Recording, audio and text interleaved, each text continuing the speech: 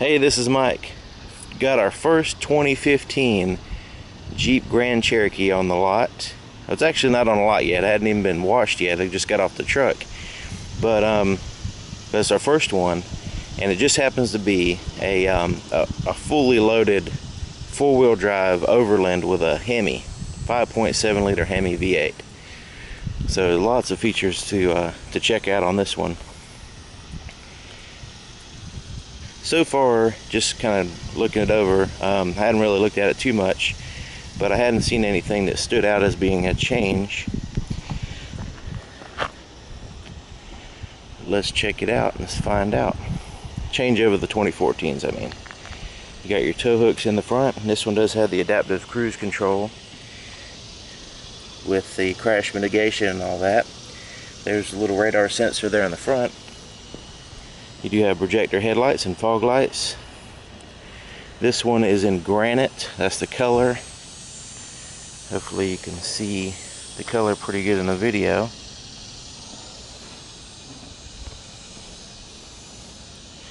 So you can see it hadn't been washed yet. You can see a little markings and stickers and plastic around. But that does have some pretty neat wheels. All aluminum wheels. There's no covers on these. It is like a two-tone, a polished and like a gray. So I'm going to go ahead and start it up because it does have remote start.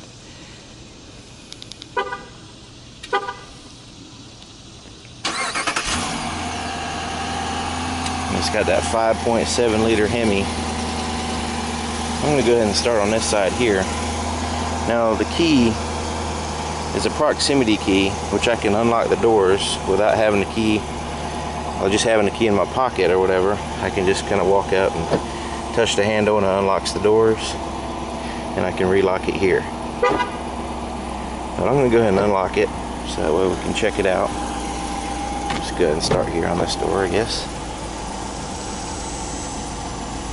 There's the interior design. You do have the wood grain trim there, some stitching, pocket. This one has the tan interior. You see all this wood here, that's real wood, there's no imitation there.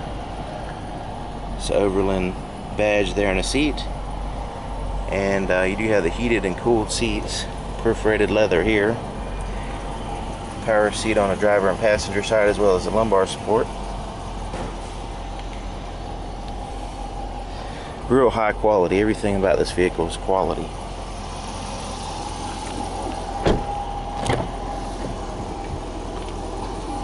Here's the inside of the back door. As you can see, there's no skimping on quality just because it's the back door here. Here's the back seats, and they are heated. Perforated leather, just like the front.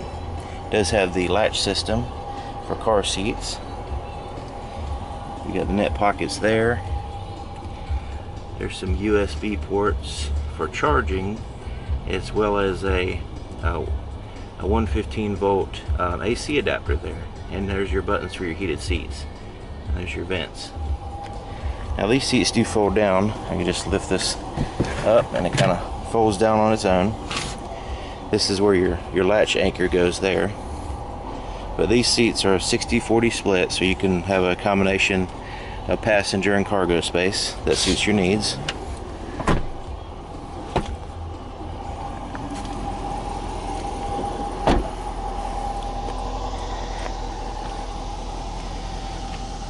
As you can see, this one has the towing package from the factory. It also has a backup camera and backup parking sensors here in the back. But it also has a power lift gate. I'm going to go ahead and open that up using the key. I'm going to go ahead and put the key in my pocket now. I won't need it for the rest of the video. So here's the back. There's your cargo space. There's a subwoofer right there. There's a power outlet. You do have the sunshade there. There's some little anchors for the net. Little storage pocket there. There's a LED flashlight right here, and that way you can always have a light, you know, in case you need it. It is rechargeable and it stays right there. It has like a little holder.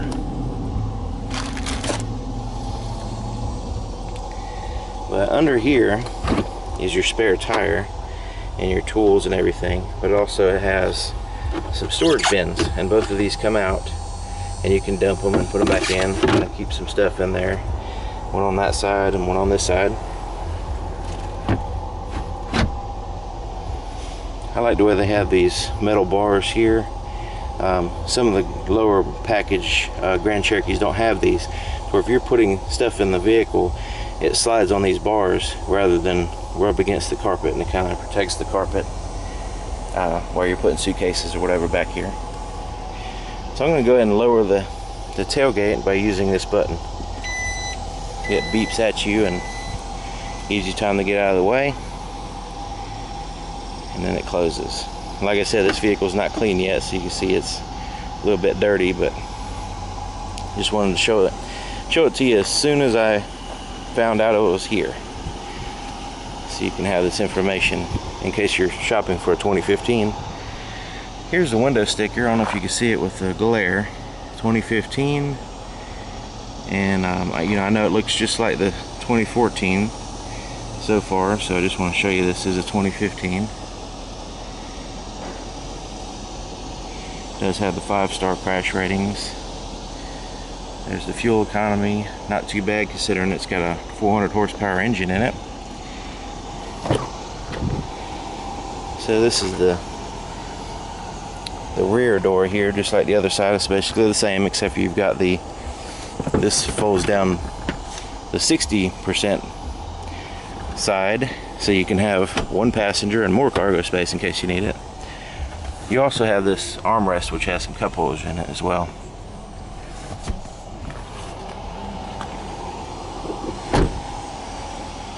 It does have heated side mirrors, and this little triangle right here, I don't know if you can see it, but there's a little triangle there, and I can't really demonstrate that unless we're out on the road. But when you are driving on the highway and that little triangle lights up, that's telling you that there is a vehicle in your blind spot. In the side of this vehicle there's some radar sensors, and when you're driving and there's a car right in your blind spot, that is a blind spot detector. And if you were to put your turn signal on while that vehicle's in that blind spot, it will give you audible alerts, so kind of keep you from getting in a wreck there. It does have the power folding side mirrors. Both, see, the mirrors will fold in and out using that button there. You do have the power, of course you can adjust both of them, and also you have the power windows and power door locks there. There's your presets on your seat.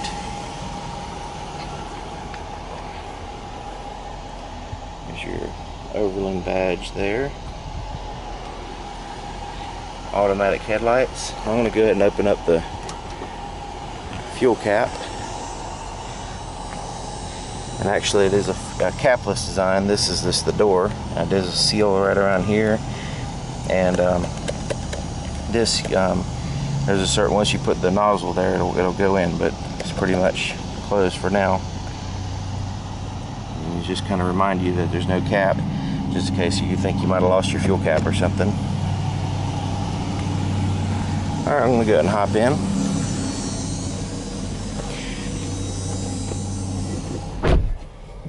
It's pretty quiet. Now, you notice everything's kind of blacked out. The air conditioner is on, and the radio is on, but the everything is not fully on. So I'm going to go ahead and, since I use a remote start, I do have to push this button to kind of get everything to light up and turn on.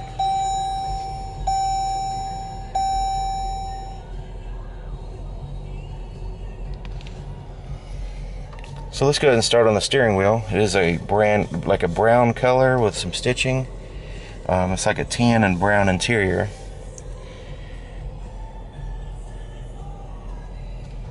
Turn the radio down a little bit. Okay, so on the steering wheel it does have a good thickness. Now this top part is wood, real wood, and it looks like it would be slippery, but it's actually very grippy when you got your hand on it.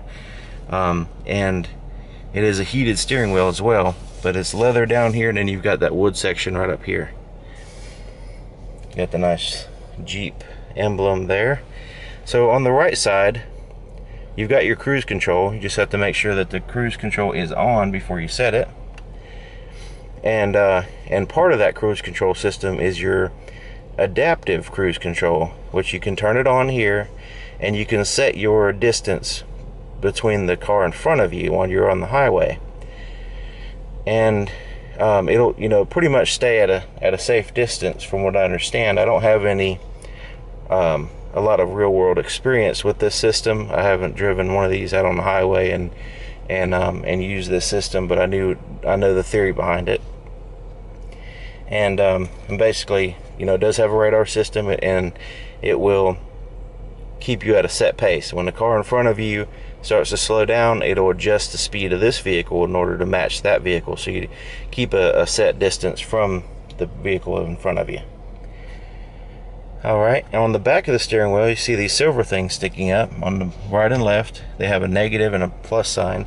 Those are your paddle shifters, to where you can adjust the gear you're in. Basically, it is an 8-speed transmission, and you can upshift or downshift depending on you know, how you want it. One example would be going down a steep hill and you want to downshift in order to use the engine to slow you down versus using your brakes all the time. You can use the paddle shifters to downshift. And this vehicle does have a sport mode, which I'll show you in a few minutes, and you can manually shift the gears through and kind of, you know, drive it sporty, especially with that V8. So it's pretty cool. Now, just below the paddle shifter is a little toggle switch here, and that is your volume to your radio. So I'm going to turn the volume up.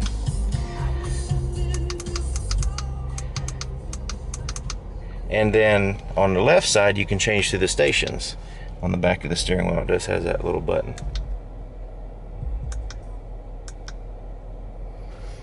Alright, so I'm going to go ahead and turn it back down. So you have those buttons in the back. You have the cruise control here and the paddle shifters. Now on this side, I'm going to start here. This is your Bluetooth system and your voice recognition. Your Bluetooth is for your phone mostly, and you can also, once you pair your phone, you can answer calls. You can make calls. You can also, you know, there's your hang up button. But you can also play music through your Bluetooth system, and there's other features there. Pandora can be played through the system. But that's your answering your phone and hanging up your phone. Like, say you can push that button and say, you know, call so-and-so, and they'll call them. And as long as that so-and-so is in your phone book, you can do that. Voice recognition, that is where you can tune to a specific channel or call up a person, or, yeah, there's lots of different things. There's a whole, I'm going to do a video on the voice recognition, showing you all the different commands that you can use and how useful it is. Just keeping your hands on the steering wheel and controlling the vehicle in a lot of ways. So right above there, your Bluetooth stuff and your phone, is this OK with some arrows, and that corresponds with this menu here in the middle. A little bit of a glare from the sun. Let me move the vehicle a little bit. Now I'll put it in reverse. I'll go ahead and jump ahead a little bit, but the side mirrors went down and the backup camera came on, and your ParkSense sensors came on. So I'm going to go ahead and back up. We'll take a look at this backup camera while I'm backing up, so you can kind of get an idea of what it looks like. Turning the steering wheel, and you can see that the lines there on the screen are adjusting to my trajectory to kind of give me an estimated path there. But I'm going to go ahead and straighten the steering wheel up, and I'm going to sit right here. Maybe that'll help with the glare. And put it back in park. And let's see what the rearview mirrors do when I put it back in park. There we go. They go back to their normal position. Alright, so there. Now there's not a significant glare anyway. So let's go back to the menu, talking about these buttons here and this screen. So right now, I'm going to scroll up. This is your speedometer screen. You can have a speedometer that looks like that, or you can have a big digital number, which is pretty cool. So you have that choice, that one or that one. Now I'm going to scroll down. Right here you see I'm scrolling through this menu right here. So I'm going to scroll down, and you know, it's going to give me some options here. This is the tire pressure, and this is the vehicle info option. So it's showing me the tire pressure, but I'm going to push to the right and then keep pushing to the right, and you can see the different temperatures and pressures of the vehicle, and it scrolls back to there. I'm going to scroll down. This is your four-wheel drive controls information. This is your air ride suspension, which this vehicle has, and right now we're at normal height. I'll scroll again. This is your drivetrain. That's going to kind of show you if you're going off-road. Your like the wheel articulations there.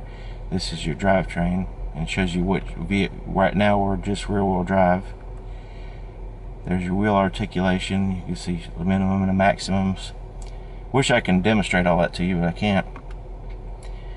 Cruise control is off, and of course, you know, it has a little symbol right here. I don't know if you can see it very good, but you can see. Let's see here. Well, I can't really focus in on it, but it looks like a little vehicle with little lines around it, kind of showing you that it does have radar and sensors in the front, back, and sides, which is pretty cool. And here's your fuel economy. It'll be, you know, current. As you're driving, it'll kind of give you a green number there. There's trips. You have a trip A and trip B. This is your radio information. Stored messages will be there, and your setup screen is pretty neat. It goes into, you can change your different things on the screen the way you want it. And we're back to the speedometer, but the rest of the gauges are pretty much self-explanatory there. And your windshield wipers, if I'm not mistaken, it does have rain sensing windshield wipers, so once it starts raining, the windshield wipers will come on and everything. Alright, let's continue on. I am limited on time. Here's some stitching right here on the dash, and everything is kind of soft to the touch and quality looking. Alright, let's move on to the radio here, or should I say that's kind of like a computer. And there's a little bit of a glare right now. Hopefully you'll be able to see it pretty good. But right now, here's your tabs at the bottom. Your radio tab, this is where of course your AM, FM, satellite radio. And with the purchase of a new vehicle, you do have 1 year of satellite radio. Media, this is where you have your Bluetooth and SD card and USB inputs, which are down here in this little compartment. There's your SD card, USB, and auxiliary inputs. This is where you'll be able to access those. It does have a CD player as well, and the CD player is in here, of all places. And here's your what they call controls: your heated seat, ventilated seats, and heated steering wheel controls are there. Also, your mirror dimmer is there. You do have a lot of settings as far as like you know, like how long you want the radio to stay on after you turn the engine off, stuff like that. Climate is right here. This is basically, you have the some buttons down here, but you have some controls up here as well. You can adjust your fan. You can adjust where you want the air to blow, the temperature on the driver and passenger, stuff like that. Navigation. This is where you can, you can view the map, see where you're at, where you're headed or whatever. You can also put in an address. You can set your home address. You can go to points of interest, stuff like that. Your phone. Right now we don't have a phone paired, but once you do have it paired, you'll have some favorites there, recent calls, your phone book. You can dial and send and receive calls. You can transfer it to your headset, your regular phone, in case you want to do a private call right there. So lots of cool things there.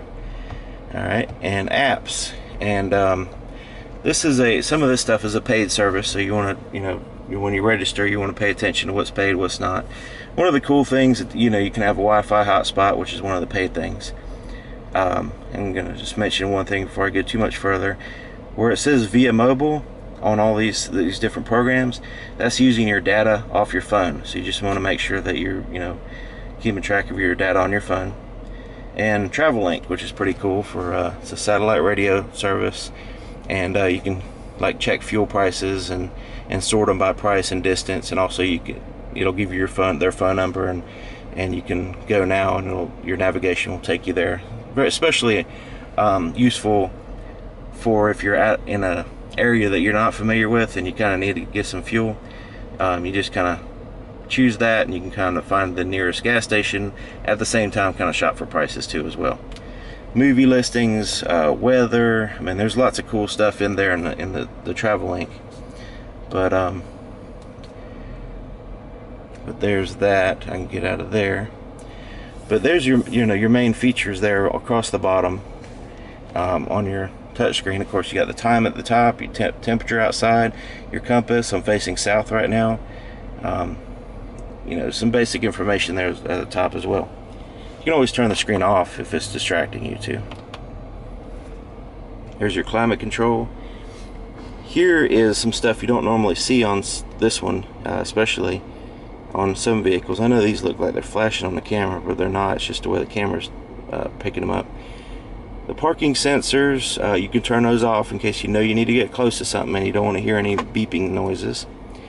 This is the crash mitigation button. Now the default is on, but you can turn it off by pushing that button. Basically, if I can't really think of a reason why you'd want to turn it off. Maybe, I'm not sure, but maybe you get close to I don't know. But basically, the crash mitigation it doesn't completely avoid you from getting in a crash, but if the sensors pick up that you're going too fast to slow down and you're going to hit something, it tries to slow you down as much as possible before you actually make that collision. So it's a crash mitigation. It doesn't avoid the crash, it just kind of lessens the severity of the crash. Eco mode, that's a default on unless you turn it off, and basically that just kind of keeps you from at the most optimal fuel economy. You know, this does have a V8, and when you're driving, it will go to a 4-cylinder engine while you're driving at a normal, smooth, not in a hurry speed. So, and it kind of cycles on and off depending on the power. So this is part of that system right there. This is your traction control and roll mitigation, stuff like that. You can turn the traction control off. Some stuff it won't turn off, but basically if you want to do donuts and really get spin tires and stuff, you go ahead and turn it off. Otherwise it'll stay on all the time, and it's basically to keep you straight on the road so you don't spin out. There's the storage pocket with the inputs there. There's your shifter, and like I said, it does have the the backup camera and stuff, but I'm going to go ahead and put it down in drive. And right here says I'm in drive to the right, and I'm going to push it down again. It goes into sport mode, and you got that cool little flag and the picture of your vehicle and kind of sporty look. But in order to get back in drive, push it down again. You don't go up. So just go down, and it swaps from sport mode to drive. So I'm always going down, down, down. And sport mode, of course, it wants to give you the highest performance over economy. So basically, it's going to use more gas, but it's going to give you the highest performance this vehicle can give you in that situation. Like if you need to get to the hospital or whatever, you don't care about fuel economy while you're trying to get to the hospital fast, so you can put it in sport mode, and it will keep your RPMs high. It'll keep your everything for very it'll be prepared for aggressive driving, basically. So I'm going to go ahead and put it in park. Here's your cup holders, 4-wheel drive controls. This vehicle also has the air ride suspension to where I can lower the vehicle. I can't really show you unless I have a separate camera outside, but this vehicle go up or down, and pretty good amount. I hadn't really measured it, but it does go up and down pretty good, several inches. And there's your four-wheel drive controls. Automatic setting is probably pretty much the best. Now, if you're going in, you know, rock, mud, sand, or snow, then, you know, you can choose those accordingly. Four-wheel drive low, that's for some serious crawling. And right here is your downhill descent button. That's not for dry pavement. That's for, you know, off-road conditions only. And here's your center console, CD player, a little storage pocket with a power supply in there. Nice big glove compartment, which is felt lined.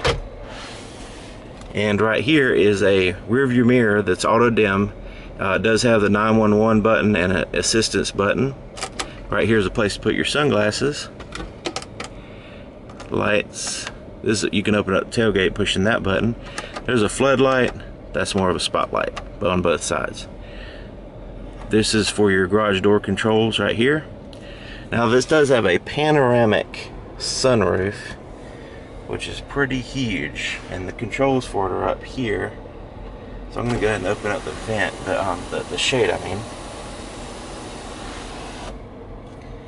Push it all the way back. It's huge, really big, all the way back to the passenger side. Now if I want to vent it, I can push the vent button. I can close that, and I can open the front.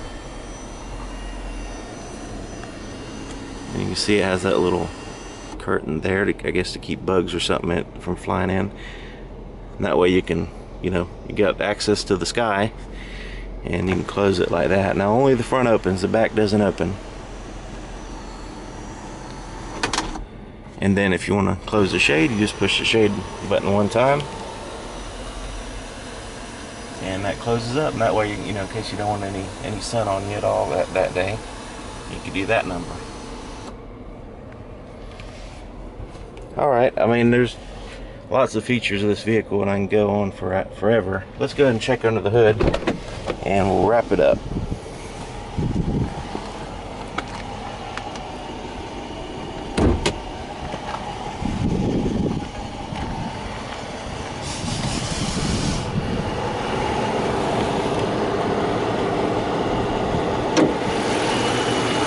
Alright, 5.7 liter V8 HEMI.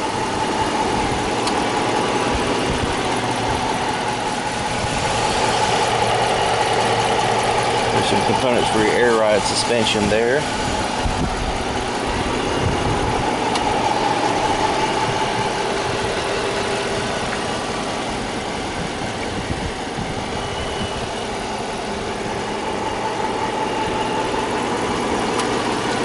All right, there you have it. If you have any questions, or if I skipped over something or anything, or if you have any clarifications, let me know. My name is Mike, and my phone number and email address will be in the description.